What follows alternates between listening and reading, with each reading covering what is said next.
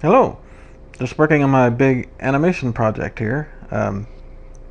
About 3 cavemen sitting around talking about philosophy.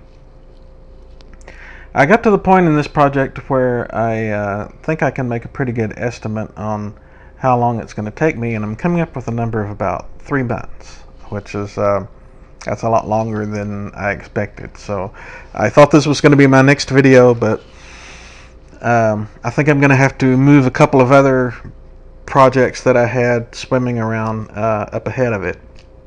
A couple things I'm going to do is thought I'd do a couple of more tutorials. One of them being on how to move the keyframes around.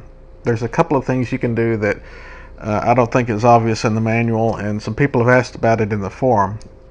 I'll put a link in the forum in the description. So let me go ahead and get started on the tutorial. Now, most people are going to be using a tablet, but if you're using the mouse, you do a left mouse button, click, and then drag, and you just easily move the keyframe that way. And of course, with the tablet, once you contact the surface, it's like a left mouse click, and you can just drag the keyframe that way. Now, the other thing I wanted to show is if you drag the keyframe, when you get to some more keyframes, it seems to snap back, but just keep dragging and it'll go to the other side, so you can actually jump on the other side of a keyframe. And what I want to do is I want to go all the way back to frame 24, so I'll just go ahead and do that right now.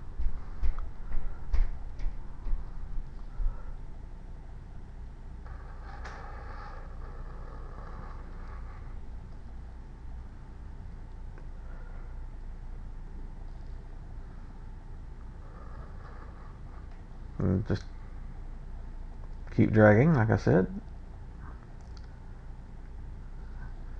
And there's frame 24. Now also, let me go back to the group that I wanted to move. That's this group here. This is some dialogue, by the way. If I move the scrubber here, you can see the guy in the middle talking a little bit. So what I'm going to do now is I'm going to select all of these. I'm going to, if I double click on this keyframe right here, it selects all of the keyframes from there to the right, all the way out to the end. So all of those have been selected. So I'm going to try moving all of them to the left, and I'll just grab the first one and drag it like I did the other ones. The question is, can you drag a whole bunch of keyframes past another group of unselected keyframes like this? And the answer is yeah, you can do it. What it'll do is it won't show that it's appeared on the other side until you get to a point where there's no overlap of keyframes. You know, obviously you can't put 2 keyframes in one place. So I'm just going to keep doing that until I get as close to frame 25 as I can. There you go, that worked. And I don't know how close I can get.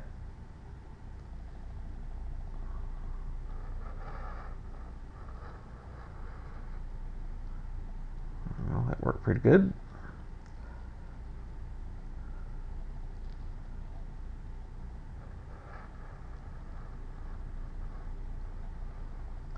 Okay, still making headway here.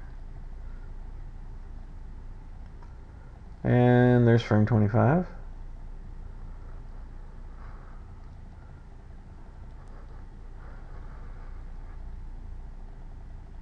And there you go.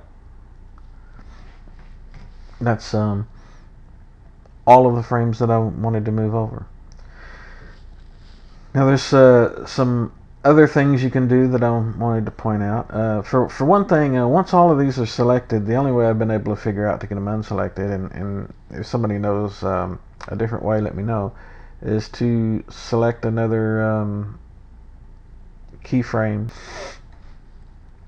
Another thing you can do is if you select the keyframe and hold the shift button down, you can select individual keyframes and let the shift button up, and then you can move those around in a group, and of course you can drag them across other groups. So that's all there is to it. I hope this helps. Thanks for watching.